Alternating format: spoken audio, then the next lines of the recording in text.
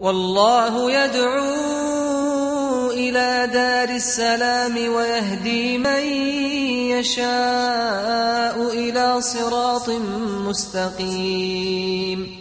الله نزل أحسن الحديث كتابا متشابها مثانية تقشعر منه جلود الذين يخشون ربهم ثم تلين جلودهم وقلوبهم إلى ذكر الله. Assalamu alaikum wa rahmatullahi wa barakatuhu. Welcome to another episode of our series, The Sciences of the Qur'an. This is your host, Yasir Qadhi. In today's episode, we're going to discuss one of the most fascinating topics about our holy book, and that is the compilation of the Qur'an. Muslims are always happy and proud of the fact that their book is the only preserved book of the scriptures of God. That this book, the Qur'an, is not like the Old Testament or the New Testament. It is not like the Gitas of the Hindus or the Puranas of the other religions. This is a book that we know for a fact that has been preserved for the last 14 centuries, ever since its revelation. And yet many Muslims are unaware of how it has been preserved. So in this episode and in our next episode, we will inshaAllah ta'ala summarize the process of the compilation of the Qur'an. And remember that Allah has promised that the Qur'an will be preserved. In the most famous verse in this regard, in surah number 15, verse 9, Allah says, إِنَّا نَحْنُ نَزَّلْنَا الذِّكْرَ وَإِنَّا لَهُ لَحَافِظُونَ. We have of a surety sent down this revelation, the Qur'an, and of a surety we are going to protect it, we are going to guard it. Therefore, anybody who claims that the Qur'an is not protected, that the Qur'an is not original, that the Qur'an has been tampered with, then such a person is simply not a believer in the Qur'an, i.e., he or she is not a Muslim. It is a fundamental requirement of our religion, if you want to be a Muslim, that you believe that the Qur'an has been protected because Allah clearly says so in the Qur'an. But we have historical proof for this as well. So there are a number of distinct stages of the compilation of the Qur'an, and we can summarize them in 3 stages. The first of these stages, how was the Qur'an compiled in the life of the Prophet ﷺ? The second is the compilation of Abu Bakr radiallahu ta'ala an, and the third is the compilation of Uthman radiallahu ta'ala an. These are the 3 primary stages. And all of the other Qur'ans that we have present, even to this day, they go back directly to the Uthmanic stage. So we need to talk about the preservation of the Qur'an, firstly, during the lifetime of the Prophet ﷺ, secondly, the Abu Bakr compilation, and thirdly, the Uthmanic compilation. The Qur'an, in the life of the Prophet ﷺ, was preserved in 2 ways. The primary way it was preserved is through memorization. And this is because the Arabs were a illiterate Bedouin society. They did not have a cultural civilization with lots of written books. Rather, they had a civilization with lots of oral traditions. They would memorize their poetry. And Allah subhanahu wa ta'ala mentions that the nation that the Prophet ﷺ has been sent to is an illiterate, unlettered generation. Allah subhanahu wa ta'ala says in surah number 62, verse 2, هُوَ الَّذِي بَعَثَ فِي الْأُمِّيِّينَ رَسُولًا مِّنْهُمْ. He is the one who has sent amongst the illiterate peoples, the unlettered nations, a prophet from amongst them. Likewise, in another verse, Allah subhanahu wa ta'ala says in the Qur'an that the Nabi himself is a Nabi al-Ummi. He himself is a Nabi who does not know how to read and write. And for us, this is a matter of pride. It is not a matter of embarrassment. Why? Because the Prophet ﷺ did not need to learn how to read and write when he is communicating directly with Allah. The purpose of reading and writing is to increase your knowledge. But when you are communicating directly with Allah, you have no need for the works of other men. So in the life of the Prophet ﷺ, the Prophet ﷺ would memorize the Qur'an himself, and the companions would listen to his recitation. Very early on, however, they also began to write down that recitation. And we have, for example, recorded in our historical works that Umar ibn al-Khattab, who converted to Islam around the 6th year of the message, i.e. 7 years before the hijrah, Umar ibn al-Khattab, how did he convert? His conversion story was that when he entered his sister's house, he saw them reading the Qur'an. So they had written down the Qur'an, a physical copy. And this is in the 6th year of the prophetic message. Therefore, this shows us that very early on, the Qur'an had already begun to be written down. We also learn that the Prophet ﷺ later on, especially in the Meccan era, especially in the Madani era, he would actually command the Sahaba to write the Qur'an down. There are over 25 companions whose names we know that acted as secretaries to the Prophet ﷺ, whose job was to write down the revelation. And the primary secretary of the Prophet ﷺ was a young and intelligent man by the name of Zayd ibn Thabit.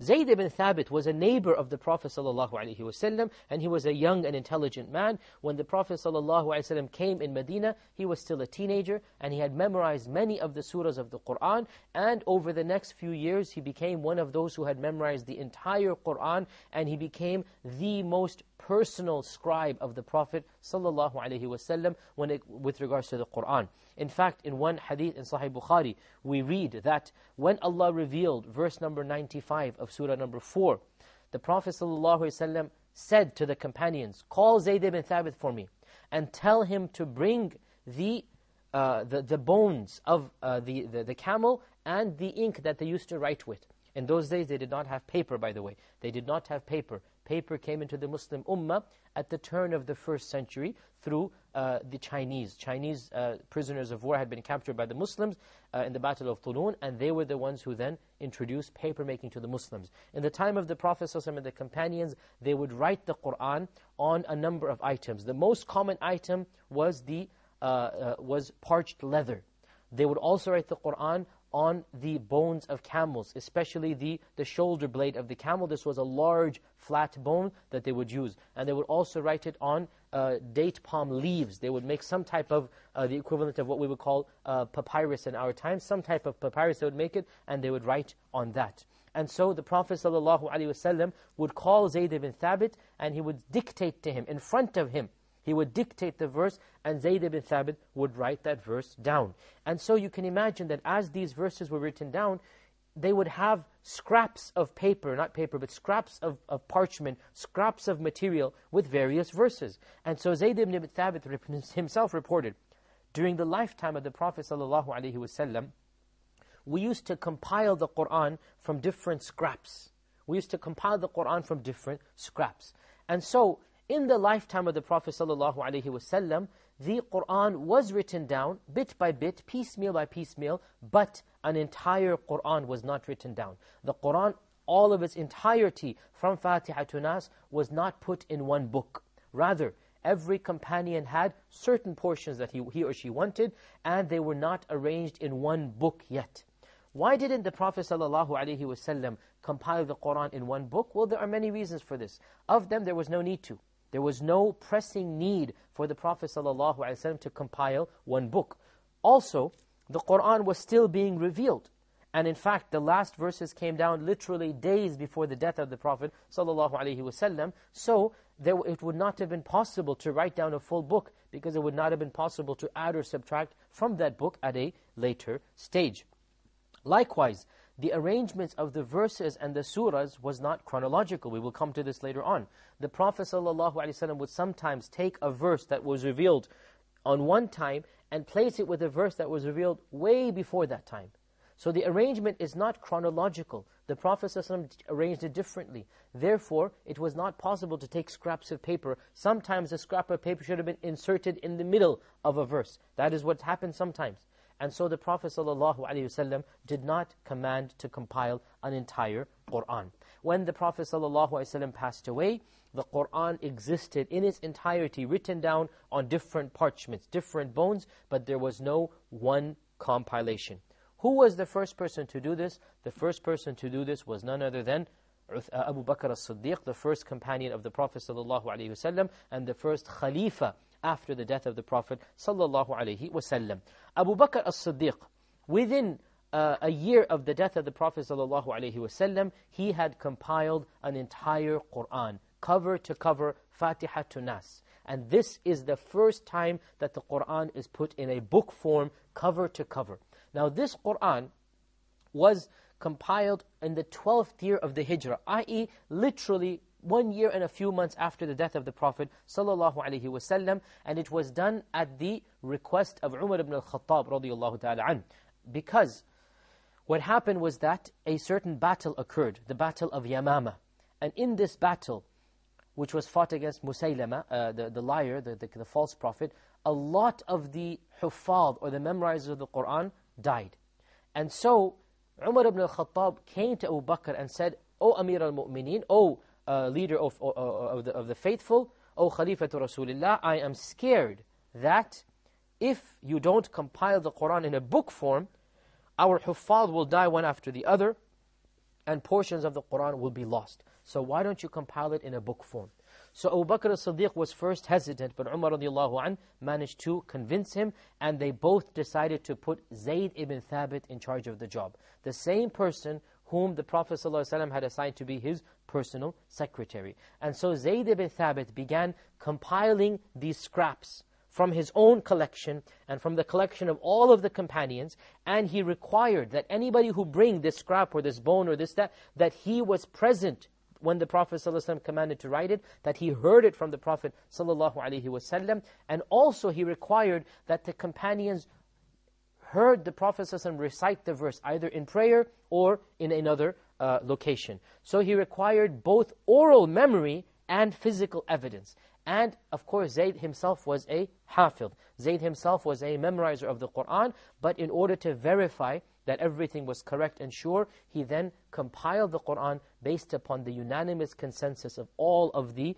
companions. So this was the first time the Qur'an was compiled, and it was done within a year and a half of the death of the Prophet ﷺ by the most trusted companion of the Prophet ﷺ when it comes to the writing of the Qur'an, the closest secretary to the Prophet ﷺ, Zayd ibn Thabit, a young, intelligent man who had memorized the Qur'an himself, and who, by the way, was physically present when the Prophet ﷺ recited the Qur'an to Jibreel in its entirety the year of his death. Zayd ibn Thabit was sitting with him, and he heard the entire Qur'an being recited. So Zayd ibn Thabit collectively, he could have done it singly, but he didn't want to. He did it collectively from all of the companions. When all of the major companions were still alive, the first mushaf, the first collection of the Qur'an was done, and this is called the recension of Abu Bakr. In our next episode, we'll talk about the compilation of Uthman and how it then evolved up until our times. Until then, I hope to see you in our next episode. Wassalamu alaikum wa rahmatullahi wa barakatuh. الله نزل أحسن الحديث كتابا